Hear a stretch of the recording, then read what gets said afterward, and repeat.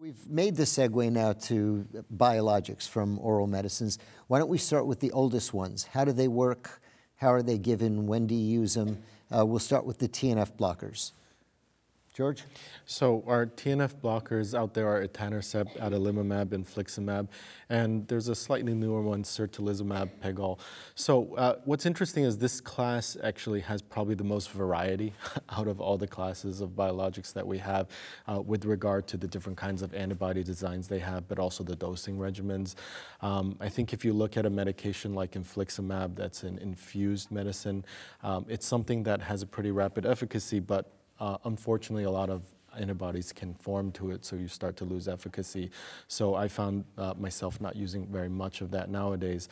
If you look at etanercept, a very long track record of success with it, but the efficacy is just really not up to our modern standards of where we can get to people. So those conversations about you can get a person to about 70% on average PASI improvement with etanercept, that might have seemed great 15 years ago, but nowadays it just and the frequency of injections, right, George, are just a lot, particularly what we have right now with drugs that can be dosed every 3 months. I mean, twice weekly for 3 months, and then a step down. And I would agree also that not only is the efficacy at the end of 3 months compared to what we have now certainly less, but then when patients step down to once weekly dosing, they lose additional efficacy. That was my experience. But like any other drug, I've hit many a home run with etanercept in my time, but I have to tell you, I have no one left on etanercept right now.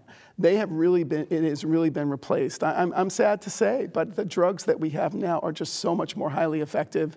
And as we climb up that ladder of efficacy, our safety profiles have been far, far superior. Right, and that's where I wanted to chime in, because we mentioned efficacy, we mentioned frequency of dosage, and I think we also have to think about TNF inhibitors and their safety profile, which I think are clearly not as good as some of the newer, more targeted agents. I think you brought that up before, Mark. So I think we're in agreement that maybe a little bit old school there. Yeah, and I think, speaking to those safety issues, we start to be more, this is where the tuberculosis, the hepatitis B reactivation, this is where this all came from. Like if you imagine a blank slate where we had all our biologics and we started with maybe the IL-23 class, we wouldn't even be thinking about this, right? So if you look back at the TNFs, those are concerns, non-melanoma, skin cancers, we're starting to see a slight signal with squamous cell carcinoma, a little more than basal cell. So those are all things to think about with the TNF class.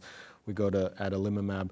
Certolizumab pegol, it's an interesting one. It's kind of unique, and that's a fragment, and it's pegylated. It doesn't cross the placental barrier. There's some other attractive assets. But all of these in general, every 2-week injections at the lengthiest. And really that's something that if you ask most patients, you just said, I have a medication that works better, that's injected less frequently by far. Most of them would probably tell you when can I sign up for it. Right? George, the pivotal clinical trials of almost all the newer agents have used a TNF inhibitor. Maybe not the newest agents, but most of them have used a TNF inhibitor as the comparator drug. And so we have nice head-to-head trials showing the TNF agents and the newer agents, and the newer agents uniformly have beaten out the older agents in terms of their efficacy. But I have to chime in that TNFs are still here to stay, of course, because there are certain contraindications because of comorbid conditions that our patients have, and certainly TNFs by far and away in the biologic area are quite effective in inflammatory bowel disease. And I hate to be the one that I'm always on the kick of inflammatory bowel disease, but certainly the nice thing about TNF inhibitors is we can tell our patients as well, and our colleagues, is that, they cover the joints, they cover the skin, and they cover the gut. And I think that that's a really important component of that particular class of agents, which still makes them unique despite the dosing frequencies. As long as you brought up psoriatic arthritis, I think it's sort of interesting to note that we've all noted that the newer agents have better efficacy in terms of plaque psoriasis. But in psoriatic arthritis, I don't see that, that the bar has been raised. And I think some of the TNF inhibitors do fairly similarly to some of the newer agents in terms of psoriatic arthritis. And I sort of wonder why, and at some point I'd like to see an agent that also raises the bar in terms of psoriatic arthritis. What do you think, Mark, about that? That might be coming from what we're seeing out of some publications with an IL-17. But I mean, just going back to what you said about PSA, we're still supposed to, by guidelines, use that first and second line for psoriatic arthritis, right? And I think it's because of that length of data that we have. We know that psoriatic arthritis is a progressive, destructive joint disease. And so that confidence that you have over a longer time period of data and following patients out really, I think, has driven most of that we have that confidence that really it helps prevent progression of disease. And is that what you do with your patients typically? I find that optimizing for psoriatic arthritis is a rare thing I do, because even patients who do have it, it's not that the other agents don't cover it. It's that if they really have severe enough PSA that it still breaks through with a different class of agent or something like that, then I might consider as a strong driver of a treatment choice. Because right now we're talking about an age where it's not just what is the best drug, right? It's what is the best drug for this patient. So what Absolutely. are the drivers here that I'm optimizing for in my treatment selection? Have we gotten a little too caught up on radiographic progression? I mean, I think that's particularly important. With adalimumab, that was a really important factor, as we discussed with our patients who we suspect may have psoriatic arthritis. And certainly we now have that with 17 blockers, but then it comes into question with 12, 23, and maybe even with interleukin 23. Because progression of psoriatic arthritis, as Dr. Lebwohl mentioned before, that's a highly debilitating disease. So I think TNFs are here to stay, but nevertheless, when we have these powerful agents with these dosing frequencies of, 4 or 6 times a year, it's quite favorable for our patients when they're making those selections.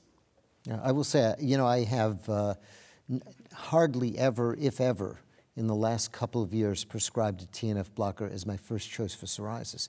I actually routinely use them for sarcoid, granuloma annulare, which they're all off-label. And now, of course, on-label is hidradenitis, although some data is coming out about some of the newer agents as well. But there are many uses for TNF blockers, and I prescribe them almost every day that I practice, but they're hardly ever my first choice for psoriasis. I do have patients, though, who started on the oldest of the TNF blockers, which is etanercept, and are still clear years and years later. And I'm not taking those patients off. I will also point out, we have great data on the reduction in heart attacks in patients on TNF blockers. That data comes from registries where they almost all show a 50% reduction in heart attacks. Now, I bet that we're going to see that same data for the new drugs too, but they haven't been out long enough to establish that data. And so far, the TNF blockers still, have an important place, an important role in that as well.